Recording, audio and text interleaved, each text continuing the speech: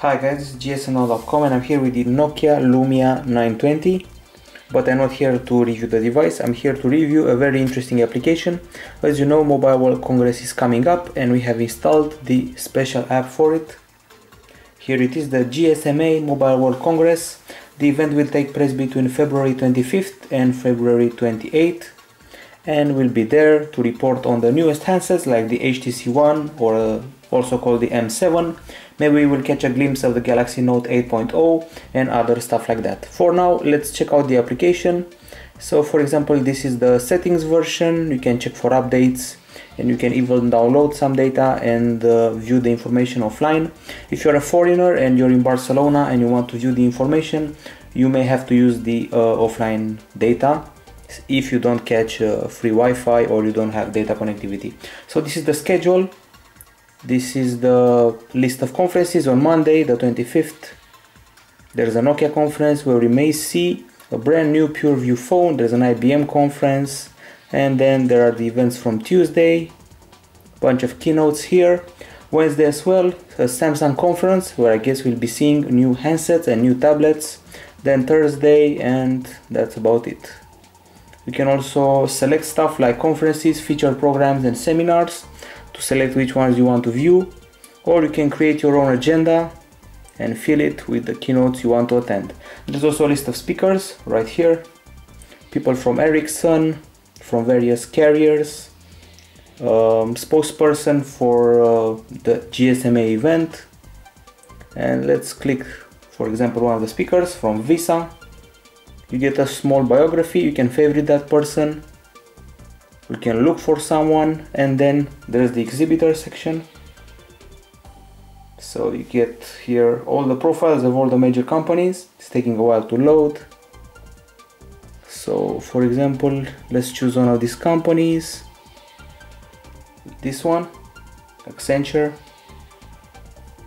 This is the location where you can find them, the description, their address, phone, fax, and website. So all the detail you need about them is here. You can also check out the products. We've got everything from encryption to environment, batteries, messaging, mobile browsers. Let's check this out. Probably Mozilla and the likes. Here it is, Firefox, App Planet. It's going to be a very interesting event, and as I said, we'll be attending it.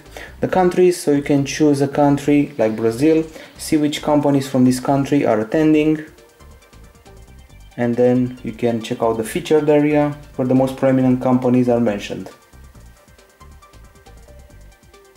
Here's AMD, for example, semiconductor design innovator, also attending the event, probably with some nifty CPUs. Then there is a news and social area with Twitter, LinkedIn and Facebook.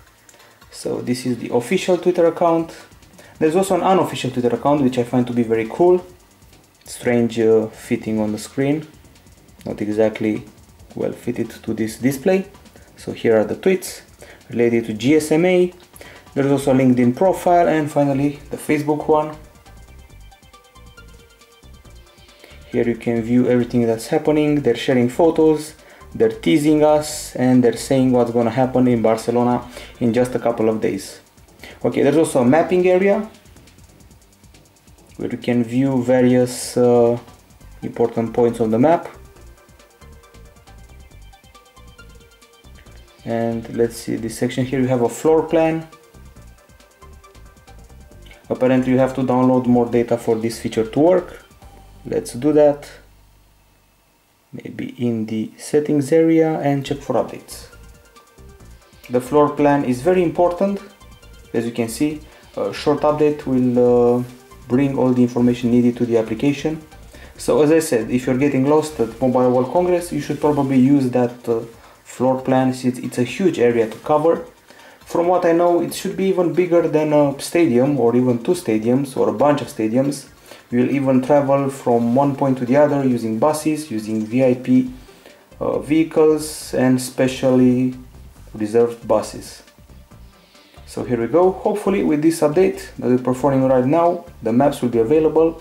Why is this important for you? You may ask. Well, Mobile World Congress is the place where the majority of handsets that you'll see for the rest of the year will be launched. So It's a big deal for HTC, for Samsung, for Nokia, for Microsoft, for, I don't know, for any Android device maker and any other rivals, except for Apple that has its own gig someplace else. Okay, so there is not only the Windows Phone version of the app, in case you're wondering. I've also installed one on the iPad mini. So this is the GSMA app, and these are the floor plans that I was looking for earlier. This is the main section of the GSMA app with a schedule right here. So the idea is pretty much the same, but it's got a different fitting to the screen. These are the speakers. I actually find this interface cuter or better looking. These are the exhibitors. There is a section for networking, news and social right here. Mapping, once again, with floor plans for each of the halls that you're attending, and publications that will be available, and media partners, and an info booth with catering, in-town transport, and venue overview. Plus, obviously, the settings, then you can create your own account and your own profile. Okay, let's go back to this app and go to the mapping, and hopefully the floor plan will be available, but apparently not. Okay, this is the My Events section where you can create a profile and select a bunch of events to attend, favorite speakers, and stuff like that. There is also an NFC badge, and you need to install an app for that. I guess it will be useful when I reach the place. And finally, the info booth with a venue overview, airport transport, all the details you need, the exits, the entrances, catering, and airport transport in case you're coming straight from the airport. So this is the official Mobile World Congress application for Windows Phone, and a brief look at the iOS application for the GSMA Mobile World Congress 2013 event that will be attending next week, or better said, from the 25th of February. That's it from gsm.com. We give these apps an 8.5 out of 10.